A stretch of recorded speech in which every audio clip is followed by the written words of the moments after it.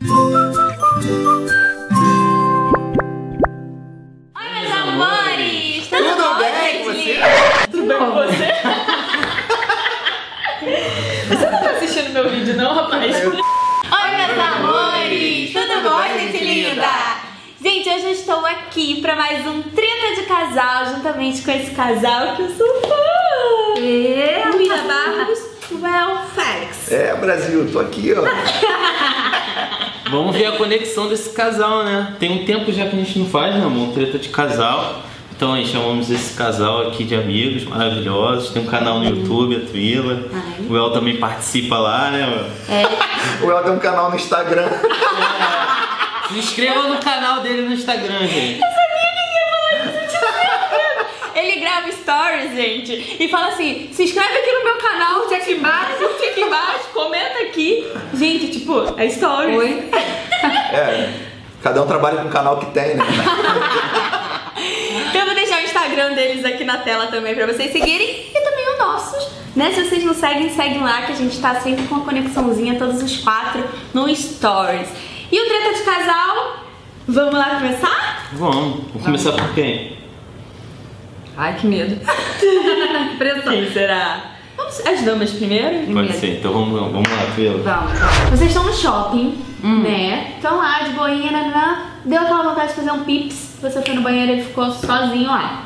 Quando você volta, tem uma garotinha sentada no seu lugar, cheia das intimidades, mãozinha. Tipo, mas uma garota assim, da academia dele, ou alguém que você já tava manjando a garota, entendeu?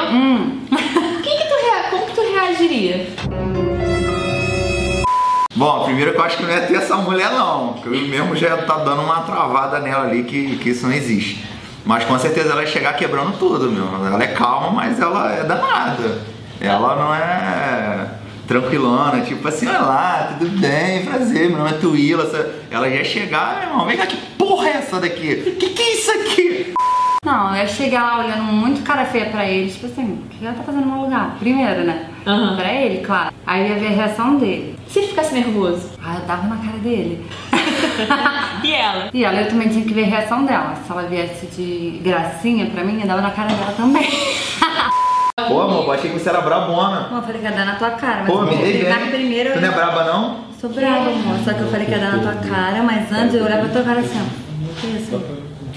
Pô, mulher me alisando, tu vai deixar? Eu chegasse, o que é isso? Pô, se eu chego quando tá te alisando, eu ia chegar aqui, ó, em pau. E acabou de chover. E gente, vai rolar treta aqui agora.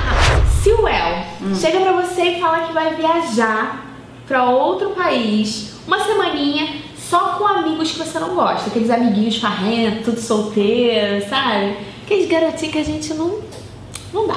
Homem casado, não dá. O que tu faria? Ela não deixaria. Mas ela faria como com você? Ah, falar não.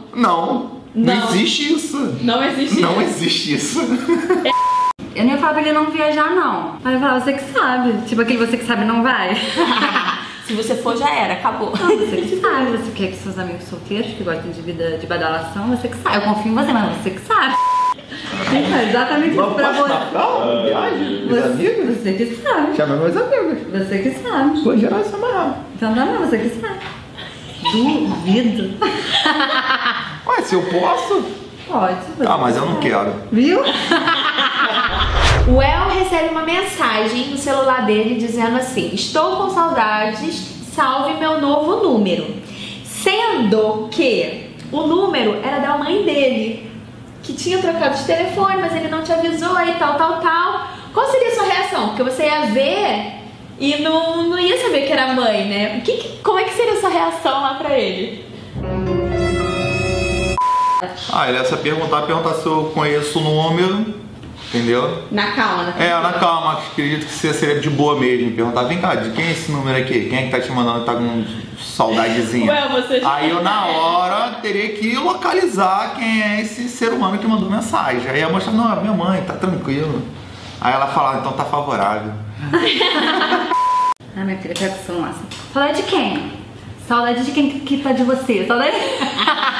Já ia mandar falando assim. Não fica fingindo, não. Por que tá com saudade de você? Saudade por quê? Pô, é minha mãe. E aí? Mas por que minha sogra não tá com o número aí? Minha Minha sogra não me avisou que trocou de número. E se você liga e vê que é? Minha sogra? Ah, eu fico calma. Aí tu pede desculpa. Eu peço desculpa, eu vou assumir, né? Mas nesse passo, nesse choque, saudade. É esse aqui. Quando tem que chegar quebrando com a mulherzinha me alisando lá na primeira, você não chegou. Agora que minha mãe mandou mensagem, você quer chegar quebrando? Como é que você sabe que é a tua mãe? Como é que você vê com a tua mãe? Tá Você não sabia, lá na outra você viu a mulher me alisando. Não vi, não. A mulher sentou no meu colo. E você não fez nada. Você não fez nada. Você me perguntar ainda se tava... Vou dar na tua cara. Tuilla às vezes sai assim com a amiga pra conversar, sai bastante, trocar ideia. Tá. E se um dia acontecesse de ela chegar em casa muito bêbada, carregada, qual seria essa reação? Eu acho que ele ia ficar de boa. Ele ia cuidar de mim, ia ficar rindo da minha cara, porque ele ri da minha cara quando eu bebo. Mas eu acho que ele ia ficar de boa. Vou jogar debaixo do chuveiro, dar um banho de água bem gelado e vou levar pra cama. Vou fazer o quê? Não tem o que fazer. Não tem o que fazer mesmo, cara. Tenho que cuidar, né? A mulher minha, vou fazer o quê? Então a sua reação seria pegar, dar um banho e botar pra dormir. E no outro dia? E filmaria ela também, né? Filmaria, depois eu vou mostrar ela no dia seguinte. Né? Não ia postar, porque senão com certeza o casamento ia acabar no dia seguinte. Ele falou que ia te dar banho e ia te zoar. Você viu? Sabe, sempre me zoa, cara. A mulher minha, tem que cuidar, vou fazer o quê? Vocês têm um cachorro grande, um Rottweiler e tudo mais. E ela, eu já vi você falando assim, vou pegar mais um cachorrinho, ela fica bolada. Se você comprasse dois cachorrinhos daquele Lulu da Pomerânia, sabe qual é? Sei. Lulu da Pomerânia, eu acho. Qual seria a reação dela? O que tu acha que seria a reação dela? Eu acho que não é brigar com ele não, porque é um cachorro pequeno, dá pra cuidar dentro de casa e tal. Eu acho que eu não ia brigar com ele não, porque ele já apareceu com uma história que ia trazer outro Rottweiler e eu briguei com ele, porque dá muito trabalho, é um tratamento diferente. Mas esse que dá pra cuidar dentro de casa, dá pra levar junto com a gente, aí eu amo cachorro, qualquer um. Não, porque na realidade ela não gosta, ela gosta muito de cachorro. Porém, hoje a gente já tem um Rottweiler que o cachorro tá com 10 meses, mas tá com mais de 50 quilos. Parece um filhote de bezerro, vocês não têm noção, é muito grande o cachorro. E a gente não tem tanto tempo para dar tanta atenção, aí ela reclama muito por causa disso. Porém, eu já tô verificando isso para poder dar 2 cachorros para ela, porque eu já vi 2 filhotes parecidos com esse Balberangue aí, Lulu da Pomerânia. Lulu aí da Pomerânia, desse da Lulu, mas não é desse da Lulu, mas porque esse cachorro é muito bonito também.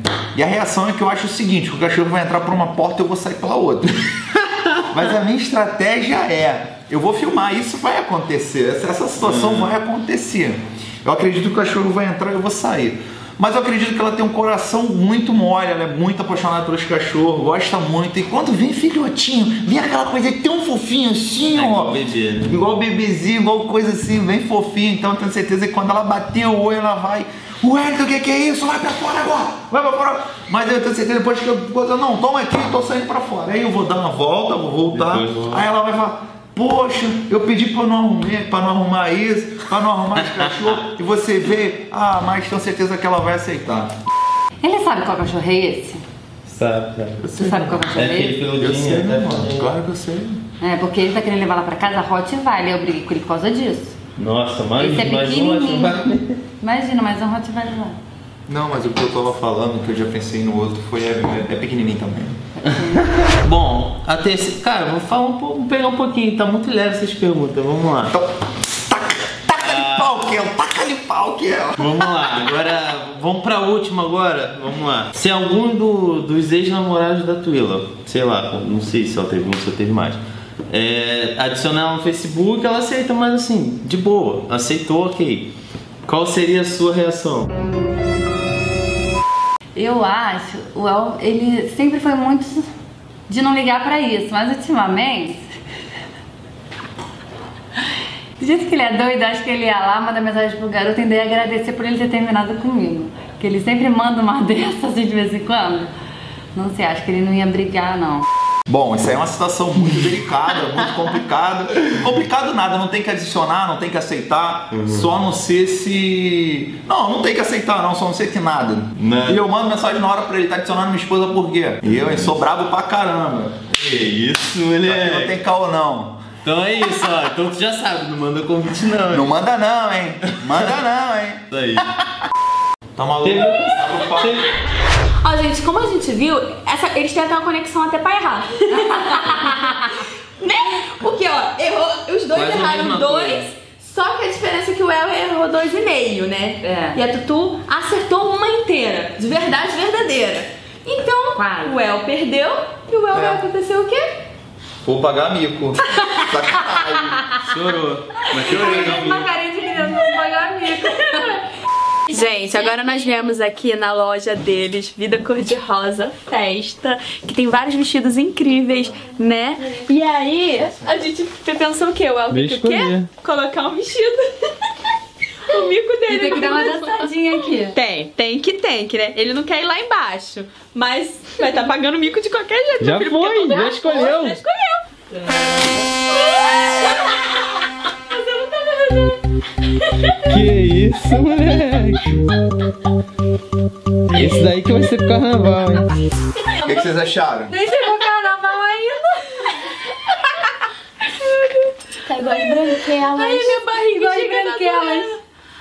Cara, Não o que a tua deu. filhada vai falar de você, velho? Quando tua filhada te ver, cara, depois que ela crescer, o que você vai falar pra ela, Iana? Pode botar ela, pode botar o meu Nem Instagram. fecha aqui, ó, fica com a bunda de fora. Que é isso, gente? Ele tá... Ah, gostou.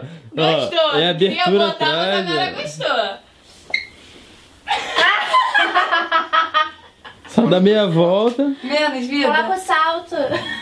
Que isso, gente? Nossa, fica muito estranho. Desse tamanho. Aí, valeu, né? Valeu. Aê. Que isso? Cumpriu. Aqui eu me despeço. Saltinho de Nis.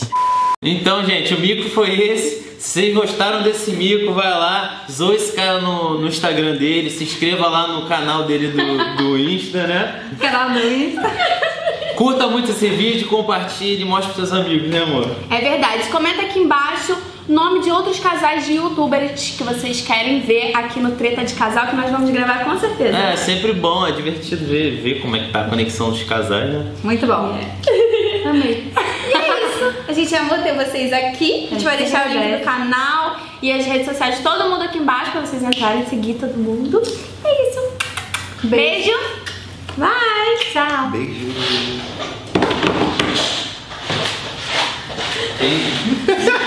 Olha, você dá tchau. Você desconecta quando vê a câmera, gente.